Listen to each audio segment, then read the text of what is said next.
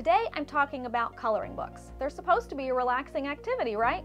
Well, for me, I'm not very artsy, and a traditional adult coloring book is actually kind of stressful for me because it requires a lot of creative decision making that doesn't come naturally to me. So why color if you don't really enjoy it? Well, I still want a simple screen-free activity that doesn't take up much space.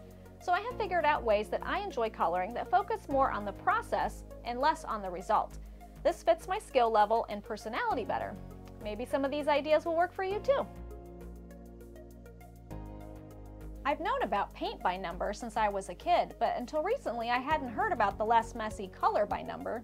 Last year I was in a local puzzle shop and kind of randomly purchased this mystery Mosaics Color-by-Number book by Mindware. I like following instructions and the feeling of completing something with my hands, so this is pretty much right up my alley. Mindware has other kinds of color-by-number books and even sells a coordinating colored pencil set to make following instructions even easier.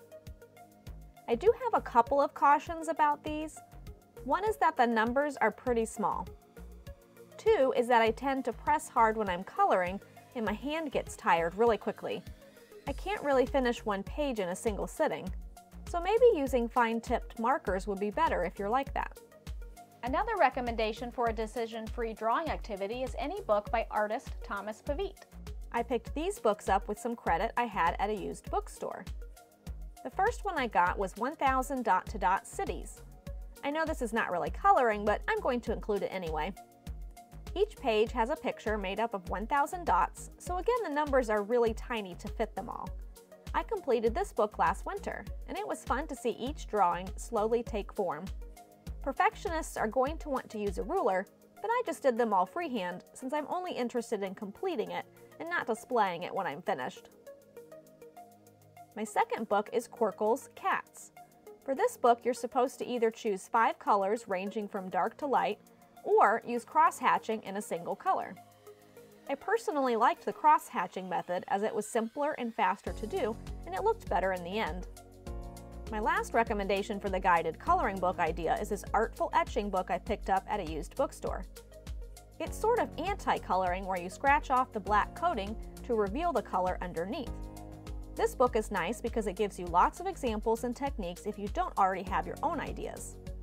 Since my book was used, the included scratch stick was missing, so I had to get one from a friend, but you can use lots of things to make your etches.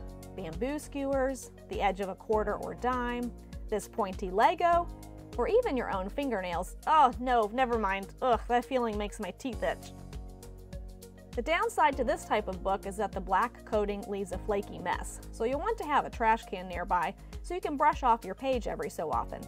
And you betcha I'm going to remove 100% of the black coating on at least one page.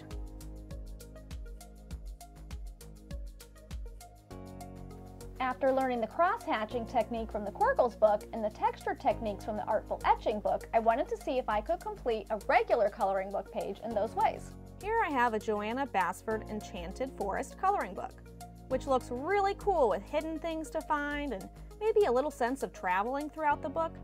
But it's so detailed, and I think it took me several sittings just to complete the title page. But I have to tell myself that the coloring police are not going to come after me if I color the page like this, or even this. And when I looked back, I realized I liked these simpler techniques. They look more artistic and were much faster, easier, and therefore more relaxing to do. Alright, this third idea is for when your brain is really tired or overstimulated. You don't want to do anything artistic, but you need something for your hands to do while you're listening to music, a podcast, or audiobook, or just have the TV on in the background. You could simply pick one color and evenly cover the entire page. Or try finding a feel-good coloring tool, like maybe a waxy crayon or a creamy oil pastel. The goal is to have a calming sensory experience, not a creative one. Just ask a 2-year-old for sensory recommendations. Maybe try ketchup or mayonnaise? I'm joking. Or am I?